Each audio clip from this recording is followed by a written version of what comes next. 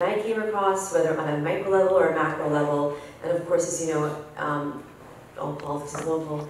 And I felt that with the advent of technology, innovation, especially in the United States, which is the greatest, I'd say, one of the greatest hubs of innovation technologically and in other ways in the world, the advent of blockchain and crypto and all these amazing technologies that will help elevate the human position, it was the right transition. And so I made the choice to enter the space, and I think it has the potential to truly revolutionize and evolutionize, honestly, things that we never thought were possible before, and to actually put them into practical application. And so that's my story for now.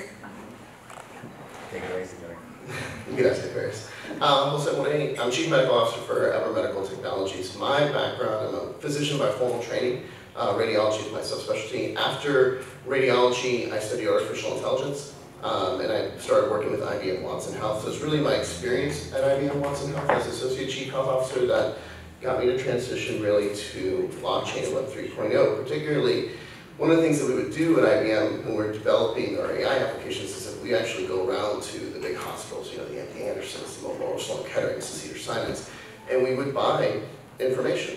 Because currently, your data, everything that you do within the healthcare space, and obviously in so many other spaces, actually truly doesn't belong to you. So everyone else, these large conglomerates, are making huge amounts of money from utilizing your information however they want, and then there's no compensation for you.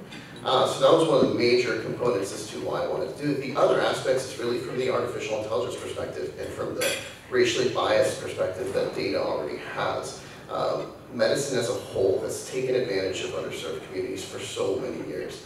And this is, consent is power. And when you actually control your data, and when you can actually choose to who you give it to, how you give it to, how you're compensated for that, that actually welcomes more people.